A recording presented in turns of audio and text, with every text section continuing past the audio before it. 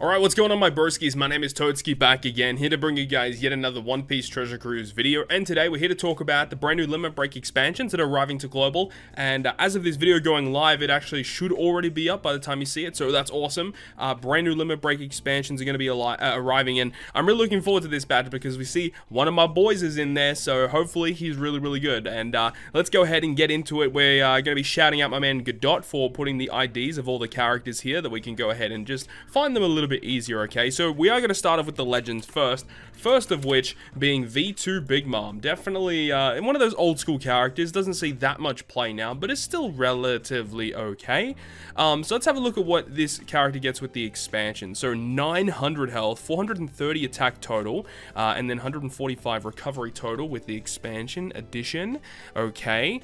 Captain effect does not change, unfortunately, and stays at a regular 10-turn cooldown? That's it? Really? Oh my god. Okay, no, just skip this one.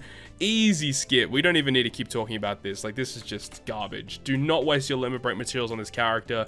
If it got cooldown reduction, it'd be a bit better, but absolutely awful. However, the next one's going to be kind of cool. V2 Doflamingo. Now, we're still waiting on this guy to get a 6+, and he has the potential to potentially get one. Like, honestly, like, probably within this year, he could probably receive one. And this would be a pretty interesting one to get a super evolution for. So let's see what he gets. So he gets 500 health, 200 attack, and 50 recovery. Pretty good so far. Captain effect does actually change. Okay, so he says boost the attack if driven by 4x if they've got a matching slot, 3.5 otherwise, and then health by 1.3, lowers chance of strength orbs, makes dex and quick orbs beneficial to all characters. This is a really good upgrade because you can see that this sentence is no longer here with his expanded captain effect. So you don't need a full team of driven characters anymore. You can run any other characters you want. He's still going to boost just driven by 4x, which before it was 3.9 with a matching slot, and 3.25 otherwise, going to 3.5 otherwise, and the actual health is slightly increased, going from 1.2 to 1.3 times. Like, this is a really good upgrade for the character, and he gets -3 cooldown. Now, of course, his special ability is the divisive part of this character, because obviously under normal attacks only, it's a useless special ability. So we're really hoping that when he gets a super evolution that, you know, this is altered in some way, or they add additional effects to it. So even though normal attacks only would be present, this still might be a little bit more useful. So it's still not bad though. Like, this is a pretty interesting limit break expansion, honestly. And obviously we see everything here. The -3 cooldown, the stats, and the better captain effect. Not a terrible limit break expansion, honestly. Not terrible. Could be better though. But of course, we're just waiting upon his super evolution.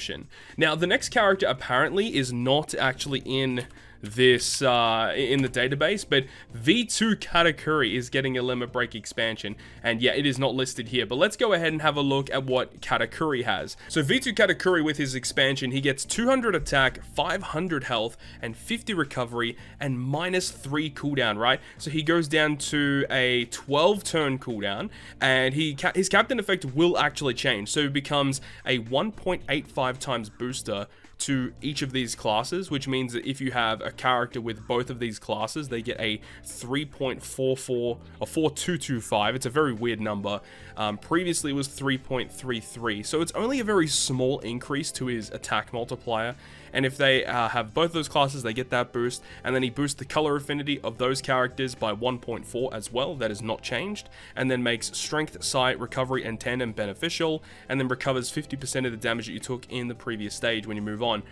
It's not that big of an upgrade, honestly. Like, when you look at his captain effect, like, it's literally just the attack multiplier that got increased. The color affinity didn't change, like the matching slots didn't change, the recovery didn't change.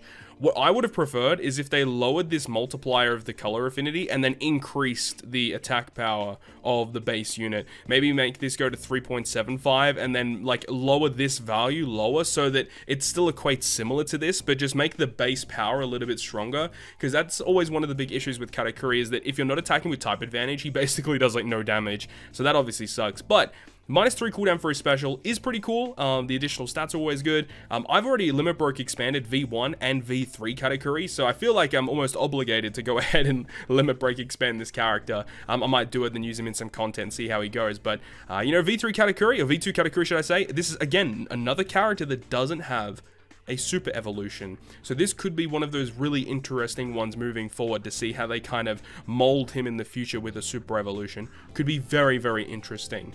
Now, the final character that we're going to be talking about in this video today, in terms of the legends, is 3157, which is going to be V3 Akainu. V3 Akainu is still pretty good. It doesn't see too much play these days, but on paper, a pretty good unit, and the effects are not listed here, so shout out to Godot for listing it here. But unfortunately, this is a pretty bad expansion because he only gets statistics. 200 attack, 500 health, 50 recovery. So with his stats, like, just don't do it. Do not limit break expand V3 Katakuri, V3 Akainu, should I say, because he just doesn't get anything for it. There's just absolutely no worth in doing it. Definitely lackluster character. So those are the 2 Sugofest exclusives that we've gone through. Let's go ahead and move on to the 3 rare recruits that are getting expansions as well. So 2864, Gin and Krieg, which is a character that still sees a lot of play in today's day and age. So Gin and Krieg, what do they actually get from their expansion? They go down to an 11-turn cooldown. Okay, I like that, and they just get some additional stats. So -1 cooldown, and they do get ship bind duration, which is not a very useful effect. I assume it removes 2 or 3 turns of it when it's completely maxed out. And in terms of statistical increases, they get 200 attack, which is actually pretty good. A little bit of health increase is always nice as well. I think this character is honestly worth it, and especially if you pull lots of dupes of this guy, you'd probably want to save them and max out that ship bind as soon as you can. But like, this is one that I would probably do, because this is a character that sees a lot of play in GARP challenges, like the 10-star difficulty ones. Very, very good for that. You've got a great switch effect. Like, honestly, Gin and Krieg are just a fantastic rare recruit character in general. So next is Dex Alvida, so 2839. This is another character that's like, okay, it doesn't see a lot of play, but is actually really good on paper. So Alvida goes down to an 11-turn cooldown as well. And what ability does Alvida get? Sailor Despair, so fear resistance. What are her crewmate effects? Reduces special bind on Dex and Int characters by 2 turns. Like, that is such a good Sailor effect. I think this is without a doubt worth it, just because of Sailor Despair, and like that being such a unique effect, just to resist special bind on 2 colors by 2 turns all the time. Like, that is ridiculously good. Very worthwhile character, yeah, for sure. Like, don't even have to look at anything else. Like, that is completely worth it. The next one, though, is a rare recruit that basically sees no play, which was the Bartholomew Kuma that came alongside Mihawk and Perona and V3 Rayleigh. So this guy, I mean, let's have a look. He goes down to a 10-turn cooldown, which is cool. It's kind of nice, but for a special like this, it just doesn't see that much play. He gets ship bind as well. Like, I mean, it's fitting for the character, but not a very useful ability just in general. It's just, he's not a good character at all. Absolutely not worth it, unfortunately. So, like, it was a relatively shorter video because there aren't that many characters to talk about, but definitely Gin and Krieg and Alvida specifically. I think Alvida is probably the best one here. 2839 is that ID. But in terms of the Sugofest exclusives, it's such a shame that a lot of these Sugofest exclusives they just don't get enough of an upgrade. Like, V2 Big Mom should have easily gotten a new captain effect. Like, remove the color condition would have been fantastic, but I guess for dual units, I'm not too sure how they're going to be dealing with those moving forward. V2 Doflamingo has a great limit break expansion, better captain effect, lowered cooldown as well, but of course he has that issue of just being a very mediocre character, and we're really hoping that he gets a 6+ in the future. And that's the same with Katakuri, man. Katakuri 2365, would love to see V2 Katakuri getting a super evolution in the near future, giving him an updated special ability and potentially changing some things with his captain effect.